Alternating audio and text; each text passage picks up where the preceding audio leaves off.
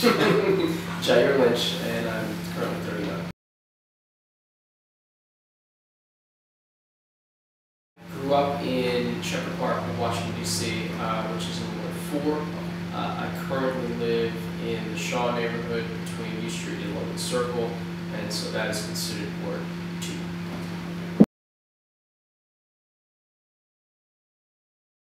I think my parents were very dedicated to having a connection to the Caribbean and to Latin America. My mother's actually from Colombia, my dad's from Trinidad. And so we would take long trips and sacrifice to do those things to make sure that we were connected to our family and connected to the places in which they came from, because both my parents met at Johns Hopkins at the Center of International Studies in the 60s as a result of leaving their home countries and coming to Washington to look for a brighter future.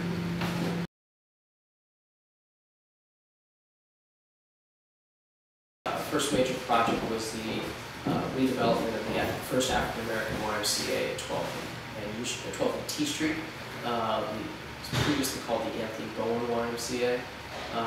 It was purchased by the Thurgood Marshall Center Trust, and I was brought in to assist the trust in terms of creating a development business plan that actually would be financeable and achievable over a long period of time. So we took the building and turned it into a mixed-use project with office on most of the upper floors, a museum/conference center on the first floor, and a school on the ground floor. I mean, when I came back to Washington, D.C., because of my training in both civil engineering and urban design, I recognized that the Shaw U Street corridor was going to be one that would blossom over time. People always ask, when do you know a place is hot? And I always say back, it depends what hat you have on. If you're an urban designer, you're supposed to look about 10 years out. And then you look at the bones, you look at the historical character, you look at, in this case, that a metro station was opening in the corridor, you looked at an employee base with the district government as well as the university that's around.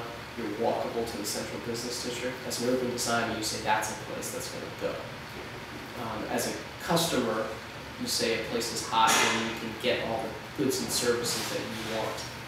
A cup of coffee, a sit-down restaurant, cleaners. So that's 6 or 7 years forward.